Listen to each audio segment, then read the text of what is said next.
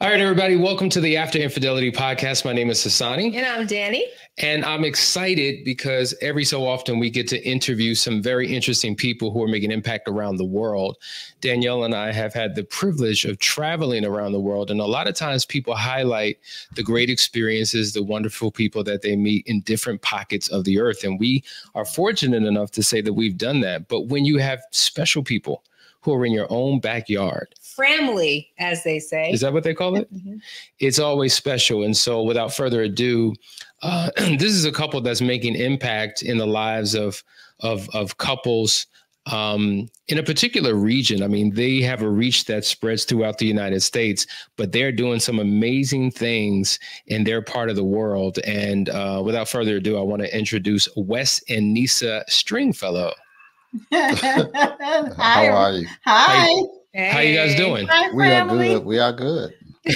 Now, let me just start by saying, listen, I don't want to toot my own horn, but I believe that we do awesome work in the lives of couples. And so whenever we find other couples who are doing things that are just as powerful, it feels good. It feels good to know that you're not the only one out there, because there's a lot of incompetent, I would say, professionals or people who aren't equipped to deal with sticky situations, people who are in crisis.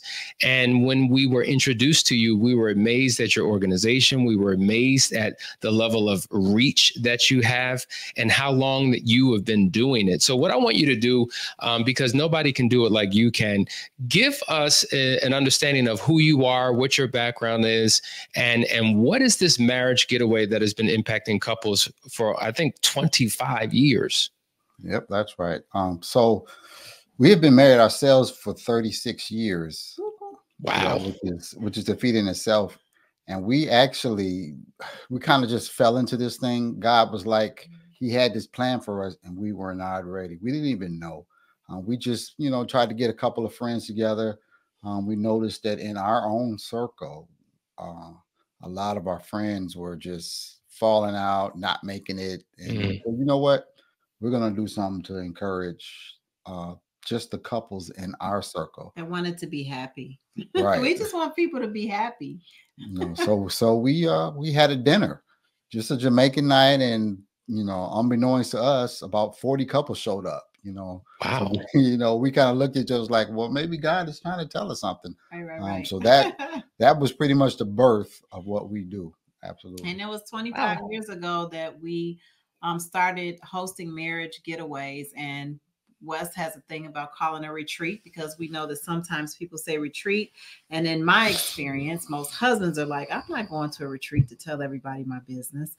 And he phrased the word getaway. And so because it's your getaway, and we tell couples as we host this event, if you want to come and stay in your room, then this is your getaway. But at least you are investing in your marriage.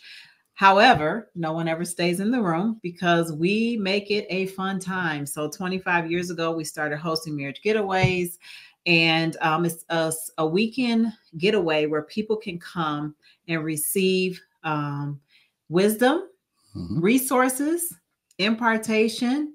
But I shouldn't say the most important part, but one of the most amazing things is you're having fun with your spouse while you're doing it. And that's the caveat. And we say, if no one is going to have a good time, we are guaranteed to have a good time because we're investing in our marriage. So it's been a journey, but it is now I think last year we had 142 couples, and it has been an amazing event every year. We do look for the couples that are struggling, but we also want to say, hey, if you have a marriage that's stellar, we want you to show up. If you have a marriage that's just in mediocrity, we want you to show up.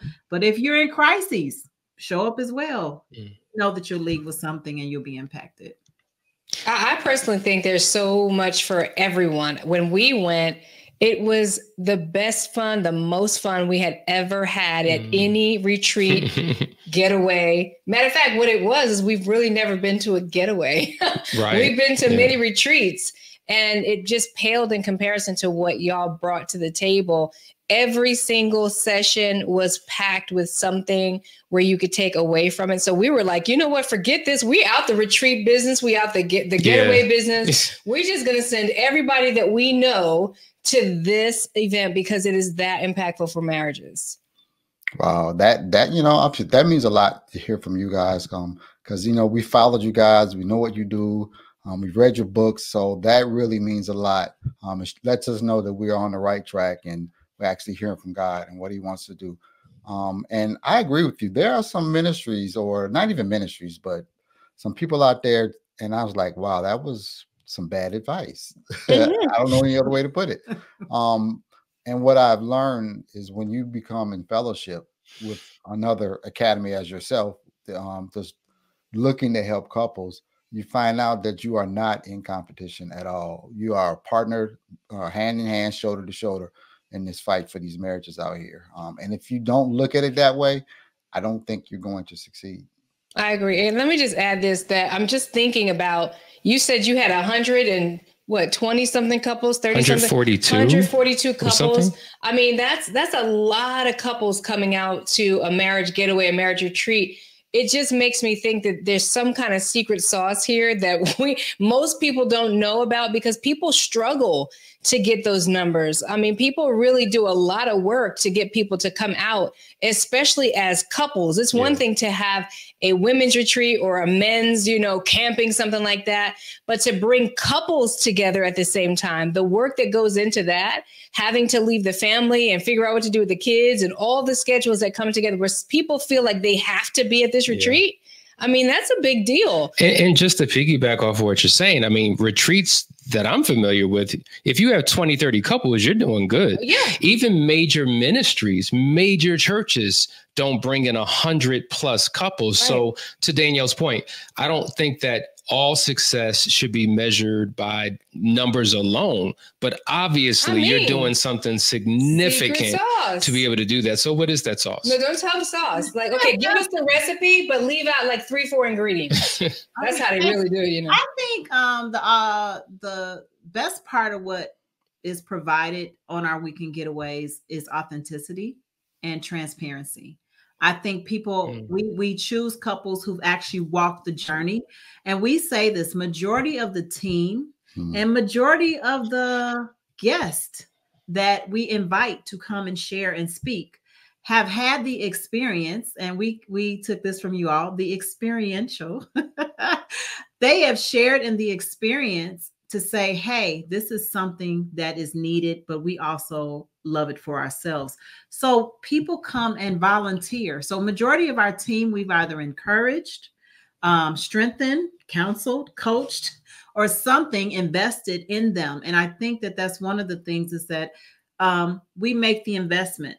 And I believe that in order to build relationships, and I was sharing this with a pastor friend of ours, I said, we don't want you to just come and speak and just show up and then leave. If you're married, this is for you too. Yeah. And so you come and share, but come and talk with the people. And so the greatest gift that is there is that relationships are established, just like one big happy family reunion, your cousins you never met from all over the side of the world. Yes, in the US, but our friends are coming from Okinawa, Japan, and we have people coming from other nations. So this is the part where it's like, wow, God is doing this, but it's through relationship. And I think that's the secret sauce, is the relationship.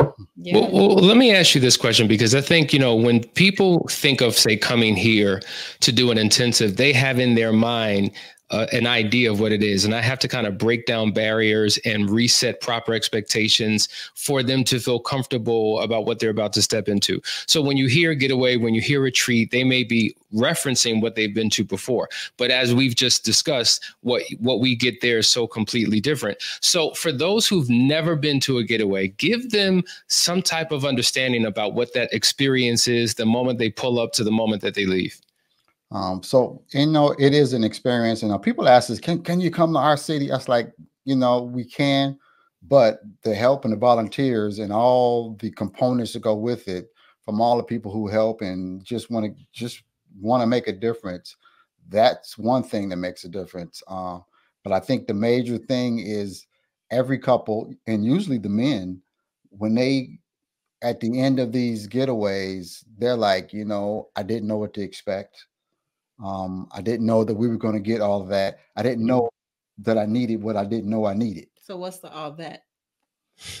What's some of that, babe? All that is the dance. We have a gala, a ball on Saturday night. On Friday night, we do our meet and greet. This year is our 90s neon theme, where we're going to just bust out in 90s gear and have games, couples games, as well as some contests that are going to be going on. Amazing, phenomenal recording artists, worship. And then not only dynamic speakers as yourselves that are bringing great content, great enrichment.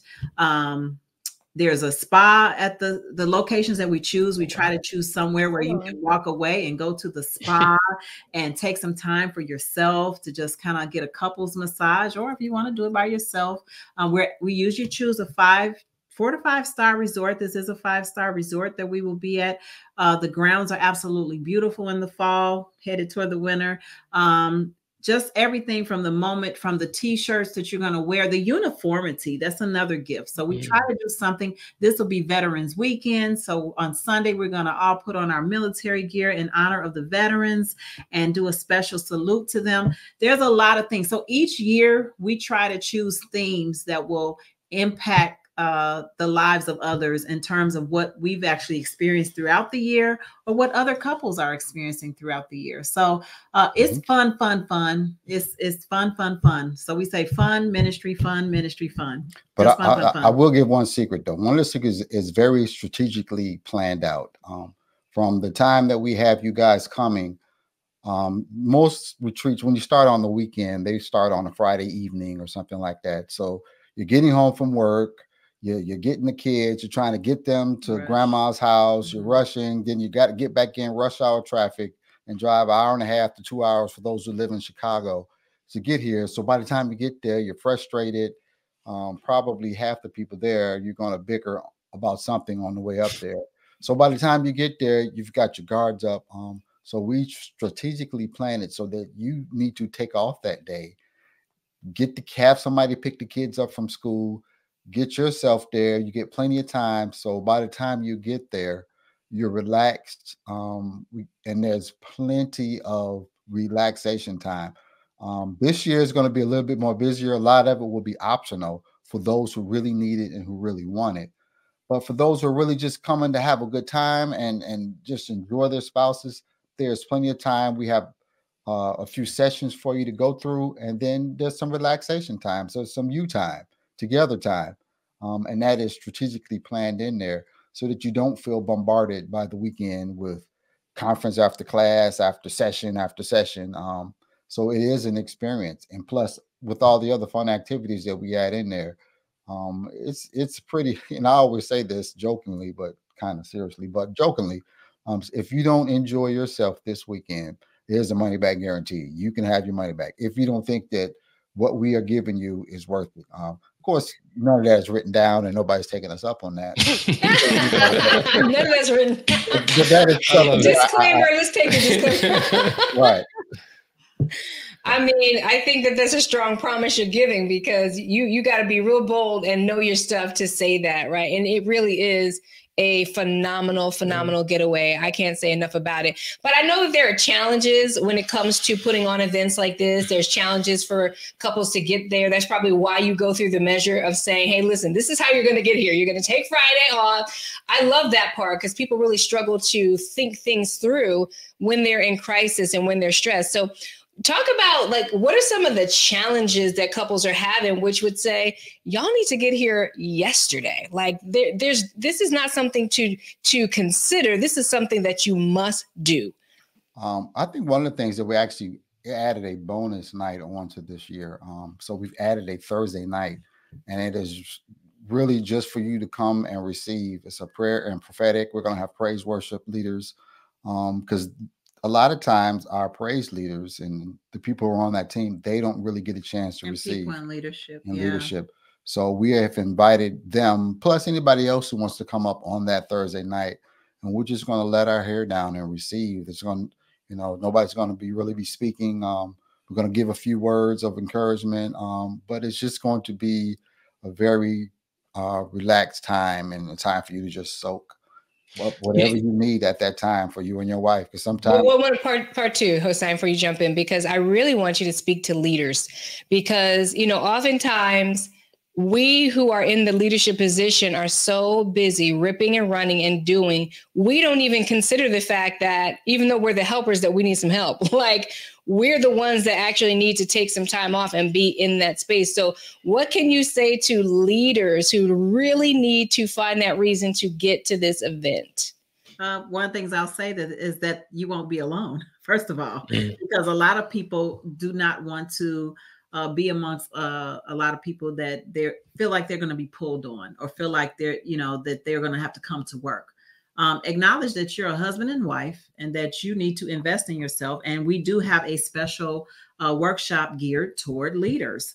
But it doesn't mean that we're still not people, and we're still not a husband and wife that walking through regular marriage challenges. So we definitely would like for the leaders to know that it's a safe place for you. You don't have to feel bamboozled or bombarded. You can come. As a matter of fact, one of our good friends, family, joined and came the first year, and they did not tell us they were pastors. They hid out. They hid out to the very end. And then they finally said, okay, we'll come clean when we asked anybody in leadership, will you come forth? And they came forth. So it's like, but they said they just wanted to see. But since that time, more leaders have come, and we don't quite understand it, but then we do understand it because we're leaders and we need a break. So the break is not to say we're hiding, but to say that we need some time to just be able to invest in our marriage. And if you're always pouring out and you never get anybody to pour into, then you're giving from an empty cup. So everybody needs somebody. I was just having a great conversation with one of my practitioners, and we were just talking about how he has a mentor in his life. And he said, man, you know, I see you working all these couples and you're just going from pillar to post. Like, who do you talk to, and where's your relief, and what's your outlet? And I think that is why you probably have so many leaders coming, because most leaders don't have anyone. He said, they're very protective. They're protective over their marriage, over their emotions, over what they're going through, because they're in a position of influence and they don't want to have a negative impact on the people. But oftentimes they're pouring out of an empty vessel, right? So thank God you have something for the leaders. But here's the question: whether they are a leader, whether spiritual or pastor or whatever the case may be, or whether they're a regular just a regular church member, or maybe they don't go to church at all and they come. What are you finding are the general issues that most of these couples are struggling with? I would say in this season that people have lost their first love. And I really feel that way. If you could take the spiritual component out of it, I think people have walked into a place of a mediocrity, or just mundane, or going through the motions. And sometimes your marriage is just stale and you need a refresher. You need to go and remember yourselves so that you can go back to the spaces and places that made you realize why you fell in love in the first place. Sometimes, memories do bring sometimes tears to your eyes. Or when's the last time have you written a love letter to your spouse? Or when's the last time you actually put your phone down or left it in the car and actually went in the restaurant and ate and had a conversation, So there are dynamics that couples miss from their first love. And I believe that it doesn't matter what walk you're coming from. You don't have to be a pastor. You don't have to be a leader. We are a faith-based nonprofit organization, but that we have people from all walks of life coming. But the caveat is that we do know that God can change your life, but you need to get back to your first love, because people can be so spiritually minded, they're no earthly good. Can you, just as a point of clarity, what do you mean when you say first love? Because there are certain people who may be on their second marriage, third marriage, or first. Right. So when you say first, like I had a girlfriend before I got, so who's the first love you're talking about? So when we talk, we don't think we didn't think about that. But so first, on a spiritual level, when we say get back to our first love, we're talking about that but the relationship that we once had with our Father, our spiritual Father. Let's get that in order. Let's get that from here to here with our Heavenly Father in order. Then when we talk about our first love with our spouse, our current spouse, we want to talk about getting back to those first, like when you first started dating, when you first met, when you first proposed, your first year of marriage. Hours and hours and never. Right. You hang up. Right. Let's get back to those days. Yeah, those are cool days. Now it's like bye. If you even say bye, it's just like click. Right.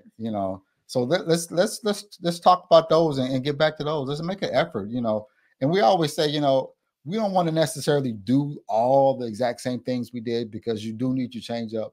But what we talk about when getting back to that first is getting back to that energy. Keep that same energy that you had when you were dating. Let me keep that same energy that you had when I was chasing you, or when you were chasing me, or when Neesha was dropping her purse in Chicago State University trying to get my attention. Let's get back to that energy. Don't get mad because she had game now. It worked, I guess. That sounds like game to me, Neesha. Well, retreats or getaways can be uncomfortable for some people because, people feel like, okay, I've got to get vulnerable. I have to expose myself in front of others. And maybe for some people, it's very difficult to expose themselves in front of their spouse, right? Mm-hmm. It's hard to be intimate. I remember some exercises where it was very intimate and connected. What do you try to do, or do you try to make couples feel comfortable in those spaces, or do you push them into a space where you got to get comfortable being uncomfortable? I think I'll just say that we have something for every moment. We want couples to feel uncomfortable, but we also want you to feel comfortable as an individual. And before I was a wife, I was a woman. And so therefore, and then I had to learn how to be a wife. So we have breakout sessions for the women and for the men. Danielle is hosting the women's breakout, and Hassani's hosting the men's breakout. And the truth is that these are those spaces where you can kind of connect with people and can connect with the women of your kind, right? The bottom line is that I don't always want to talk to Wes about every emotion. Eventually it'll get to the point where I share with him. But at the same time, sometimes I need to ask questions that maybe make me feel uncomfortable. But having that safe space as a wife, having that safe space as a husband, as a matter of fact, we're always waiting on the husbands to come out of their men's session every year, at least 30 minutes behind schedule they put us, because men, I guess, are hungry for that manpower. I don't know what it is. But also, we have a first timers reception. I wanted to say that. So if it's your first time, don't worry. You won't feel like the outsider. You'll have your own private first timers welcome reception, because we want you to feel special for being the first time at this marriage getaway. I wanted to mention that. That's important. That's you cool. Get a gift, and the people you usually connect with there every year, it's like you're rekindling the family reunion with that first timers that you came with that year. So I wanted to say that. But the sessions of breakout are impactful. We have private rooms. So if you need to meet someone one-on-one because you're in crises, sometimes our guests will be willing and our speakers will be willing to take you to the side and have a private session with you. And then a prayer room. So if you have crises and different things you need prayer, some people are not always in marriage crises. Their marriage may not be in crisis, but their health may be in crises. There may be a decline in some other areas like finances. You never know. We're bringing it this year: mental health, physical health, financial unity, estate planning. I could go on and on, business and real estate and entrepreneurship. We're bringing it this year with experts who are thriving in these areas. So it's something for everybody. For those who are like, oh my God, I need to be there. How do I find out more? Like, where do I go? How do I register? So our website is www.heartlifemarriagegetaway.com. Heartlife, HEARTLIFE, getaway, marriagegetaway.com. And there you will find all types of resources, and you will find out what's going on. You'll find the pricing. You'll find the resort that you can click at a button and go ahead and reserve your room. And the rooms are run anywhere from doubles, which we hope you won't take advantage of a double at a weekend marriage getaway, all the way to exclusive villas and suites. So it's beautiful, a beautiful resort, and you can come and register, www.heartlifemarriagegetaway.com. listen, for all of you who are watching right now, you know, we've been in this space a long time. And when you've been in it so long, you can quickly in seconds kind of size things up and be like, that's not for you. Yeah, maybe. Okay. But this right here, like there's only a few things that we really get excited about promoting. This is one of those things. So what I want you to do is I want you to click on the link. I want you to scan your phone over the QR code. I want you to register today. Get in there. There's, I'm sure, just a few rooms left. They would love to have you. If you have any questions, there's information below that you can contact them. And let's all meet. Let's all meet. Some of you we know. Some of you we spend time with. So it'll be a great time to have a reunion. And some we may know at a distance. We've never met, but we're kindred spirits because you've been connected to the community. And it'll be an opportunity for us finally to meet in person and break bread. But make sure you get there. Once again, remind them of the dates and remind them of where to go. Dates are November 7th through the 10th, 2024. And we will be at the beautiful Grand Geneva Resort in Lake Geneva, Wisconsin. And so there are several airports that lead to Lake Geneva, Wisconsin, but we're about an hour and maybe 45 minutes away from O'Hare and O'Hare Airport. Yeah. It's actually closer from O'Hare. Okay. But November 7th through the 10th and Grand Geneva, Lake Geneva Resort in Lake Geneva, Wisconsin. So that's where we will be. Love it. Love it. Absolutely. Well, we thank you too for, I know your schedule is busy. I know you have a lot going on, but we appreciate you coming on and sharing this with our audience. And we look forward to seeing you there and having an amazing, amazing weekend. Thank you for having us. We're very appreciative. We love y'all too. Love you back. Love you more. All right, guys, you're watching the After Infidelity podcast. See you on the next episode. Take care.